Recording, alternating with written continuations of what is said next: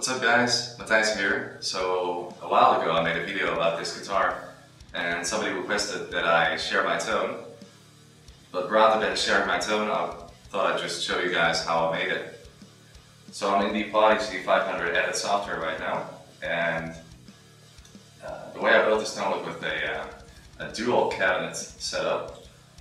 So I chose PV Panama preamp, another one, and I got these this combination for the cabinets and the microphones from a website by Balo. I don't know if I'm pronouncing that correctly, but I'll put a link in the description.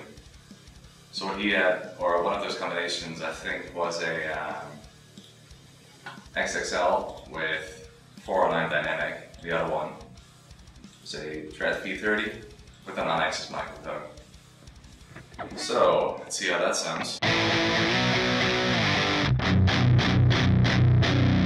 So, it's a good basis, but it still needs quite a lot of work. So, first thing is less gain. Very important. Don't have too much gain in your sound. So, the first step, or one of the most important steps, is choosing an overdrive. I like to use the screamer, turn the drive all the way down and the outputs all the way up.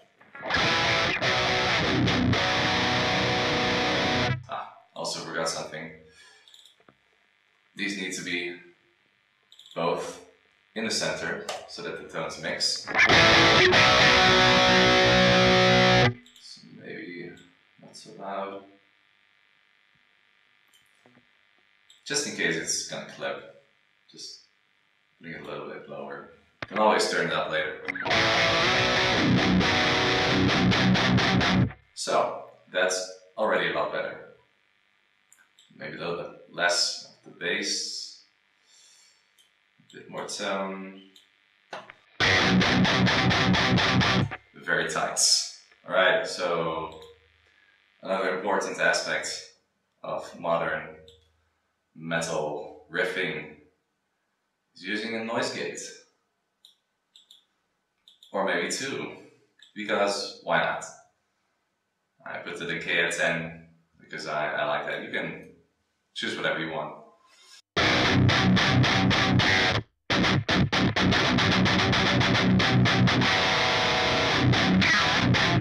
So, sounding pretty good so far.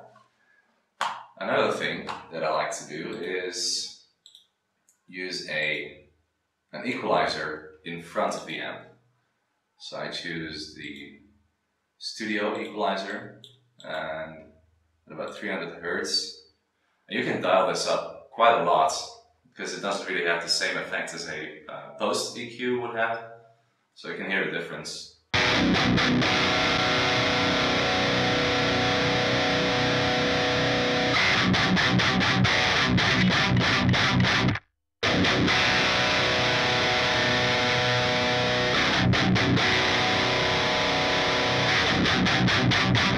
Just sounds a lot tighter, has a lot more attack, and I really like it.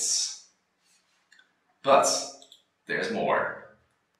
Let's see. To get rid of the hiss a little bit, I use a mid-focus equalizer. I like to keep the low frequencies. I can always add a high-pass filter later in the mix if I want to. But I think this has a really nice characteristic. Also, let's see. Put the Q a little bit lower. No, wait, just keep it there. This one.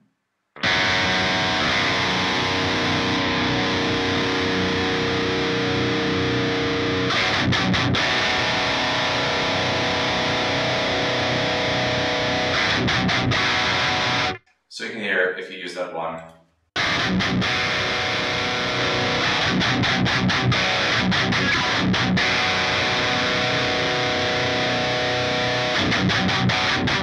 It just sounds a little bit more like a guitar rather than a, I don't know, like Boss Metal Zone.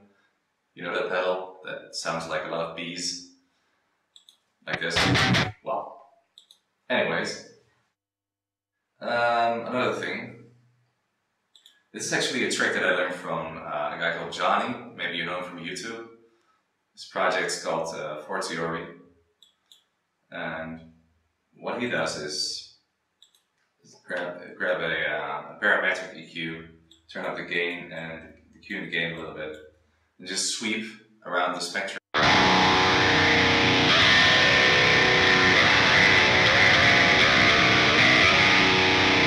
To get like the nasty frequency. So I think it's about 76. That sounds really nasty. So just turn the gain down, maybe 30%.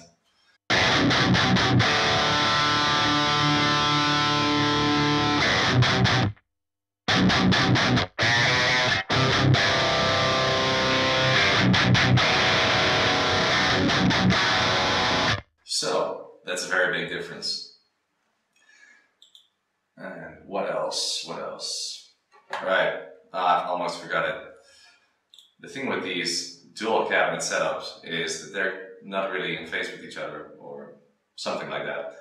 But to apply some phase correction, you just put an equalizer after the one with, which is this one, the Tret V30 and the on-axis microphone. Let's see, which one was it? This one, and so just keep it neutral.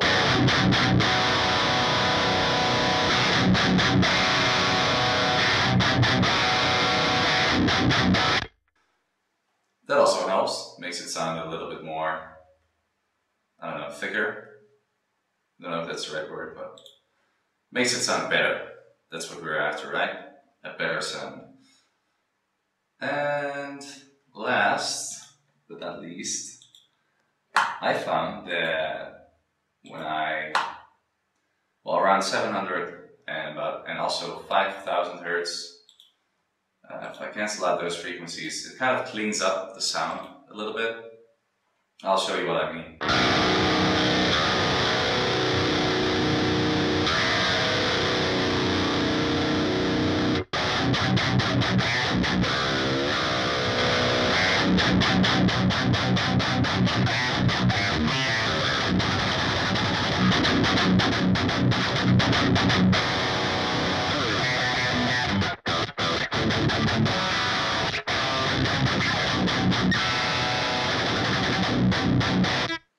So that is basically the tone that I use for recording.